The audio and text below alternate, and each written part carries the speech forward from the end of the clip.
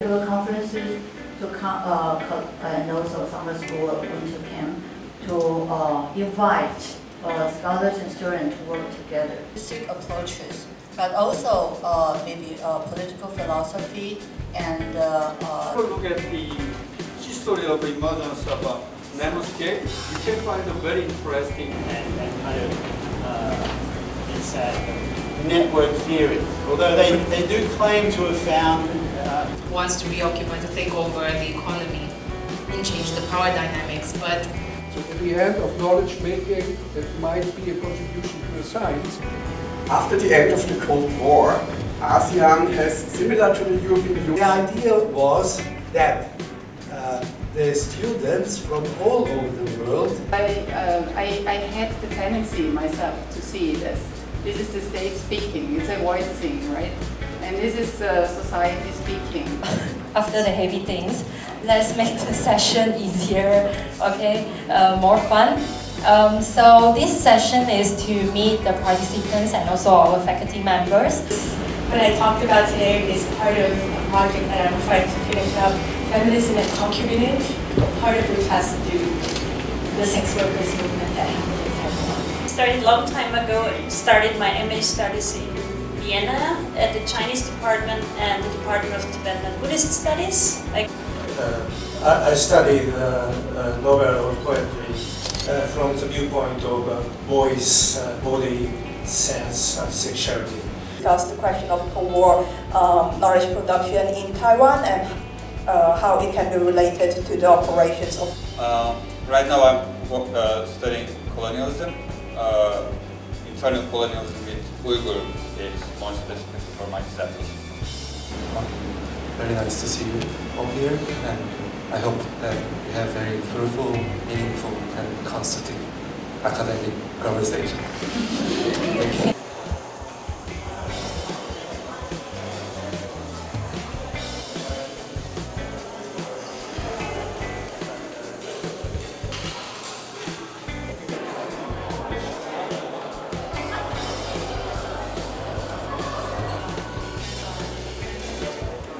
So, aside from demonstrating on these very specific issues on Orang-Asli land policy, Orang-Asli land rights, most of the indigenous people don't have the opportunity to know this.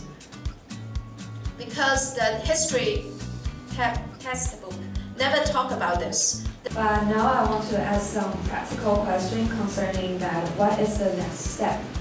So why do you think we should really give them a big recognition and even educate them to fight for their place? I'll make one point.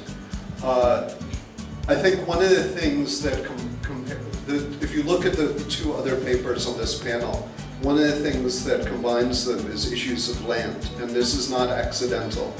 Mr. Sampa.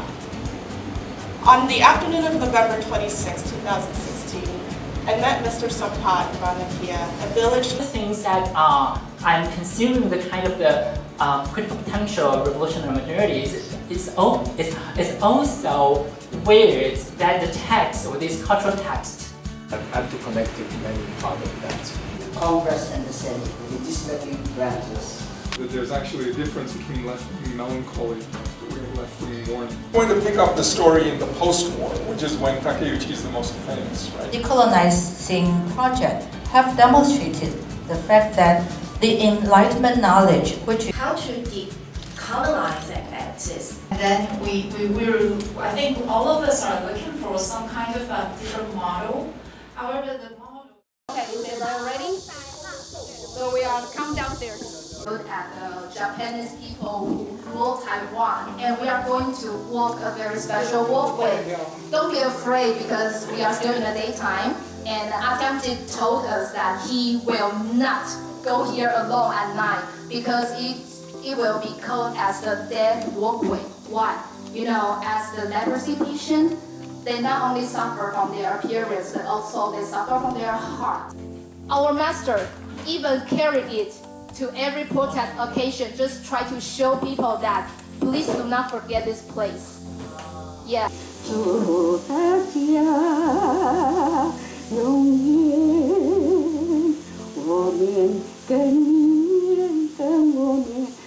一起。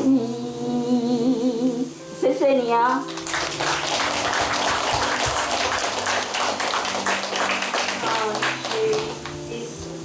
Ex-president of Lawson Self-Help Association. After the end of the Asia-Pacific War. Today I will focus in particular on the cultural activities of these Japanese laborers in the provincial Manchurian city of Hegan. Although this is a very small group of Taiwanese being interned then sent back to Taiwan, but we can see that within this process there's a repositioning of East Asian powers. We talk about the ordinary people's experience and things. Definitely, it's always important to look at their actual emotions and how they remember all this kind of stuff and things. So just one. This is up at the moment, and now history comes in, and memory comes in. But what I said in my lecture on Monday.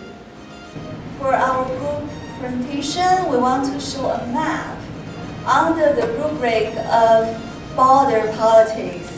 Some of our group members have specific research cases on the people who moved cross-border by the state management or wars. I feel that very good about the future of academia and inter-Asian knowledge exchange. Imagine some of you will be prop use of the future. So, yeah.